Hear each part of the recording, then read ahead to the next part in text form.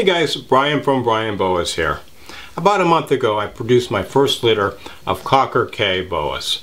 Today I'm going to give you guys an update on the babies, take out my close-up lens and show you some of these beautiful babies up close. I'm also going to say a little bit about when they're going to be available and how you can acquire one if you're looking possibly to add one of these to your collection. So be sure to stay tuned for that.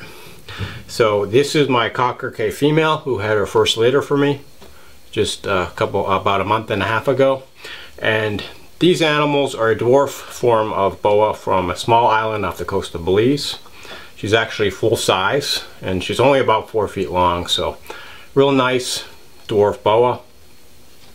I originally wasn't even planning on getting these. I already had the Caulker Cay Boa, and I thought the Caulker Cay and Caulker Cay were pretty similar, at least superficially. But I ended up getting a pair of them, and I'm really glad that I did because they definitely are distinctive from the Caulker Cay. So the Caulker Cay is darker overall compared to the Caulker Cay. The Caulker Cay are kind of more of an ashy light gray, where these are kind of more of a dark steel gray.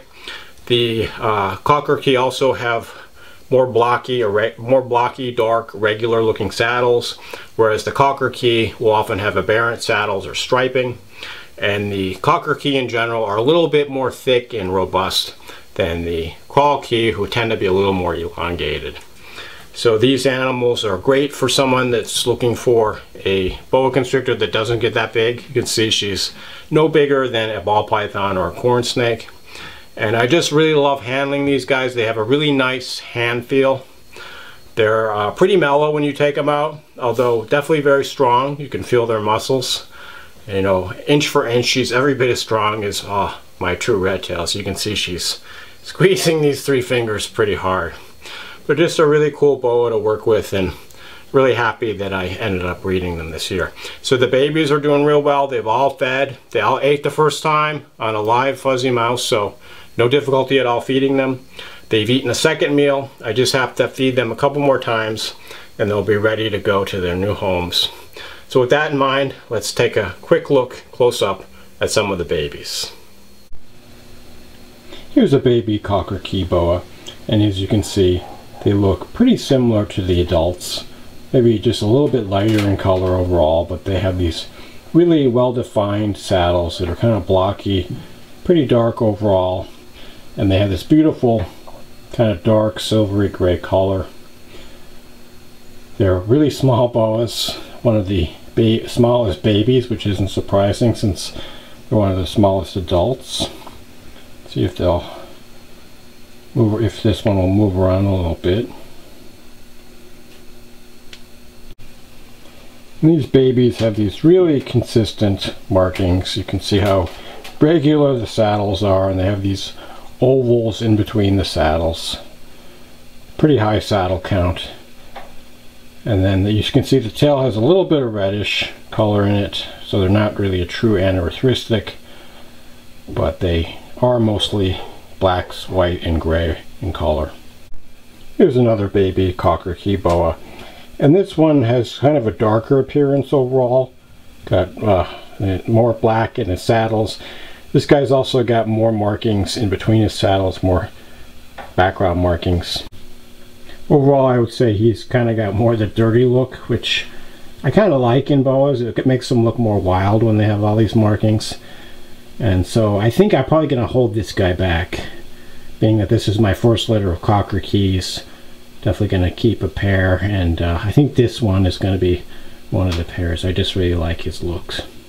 And he's not really sitting still today, but I just don't want to forget to mention these guys are pretty calm. They don't really strike or hiss or anything like that that I've seen in some of the other baby Central American boas. Here's another baby Caulker Cay Boa, and as you can see, this one has kind of a lighter, cleaner appearance compared to the male, or the animal I just showed you. Not sure if he's a male. I haven't sexed them yet. But this one is pretty similar to most of the rest of the litter.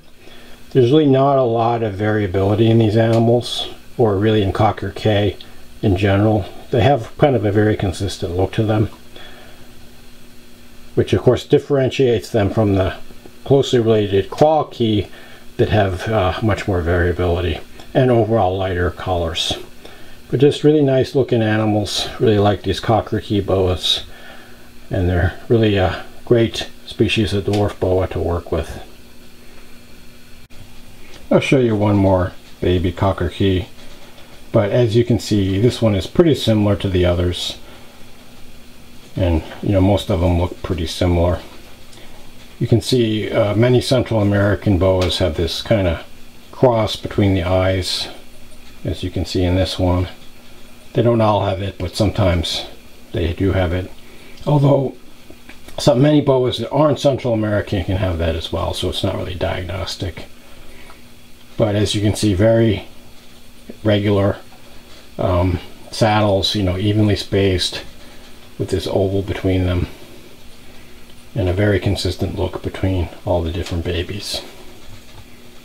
Here's the father of the litter. So this animal is a 2016 male produced by Chris Wolf, and overall you can see he's very similar looking to the female.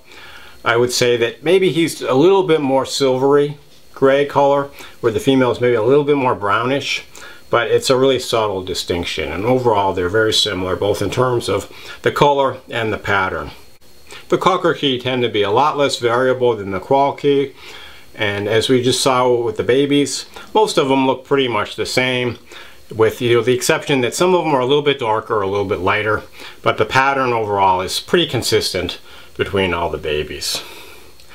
And this is probably due to the fact that they're coming from a very small population on this isolated island, so they're probably highly inbred in the wild, and they look very similar, which you would expect from a highly inbred population. So some of these babies will be available shortly, and the best place to stay tuned for more information on when they're going to be ready is to watch future videos. I always announce here when my animals are going to be up for sale, and I tell you where to go. And what I'm doing is I'm posting pictures on my Flickr site. You can see the link below the description to the video. That's where I have the latest information and pictures and prices of available animals, so you can check that site often if you're interested in seeing what's new that's coming up for sale. But again, I always also announce it on these videos, and I anticipate it'll probably be about 3 to 4 weeks or so before the Caulker Cays are ready to go. But these are great animals to work with, so if you've been looking to get a small dwarf island boa, I can't recommend the Caulker Cay too much. Just great animal to work with, and really enjoyed having these animals over the last few years. So I hope you liked the video and it was helpful. As always, shoot me any questions or comments you may have. Thanks for watching, and enjoy your boas.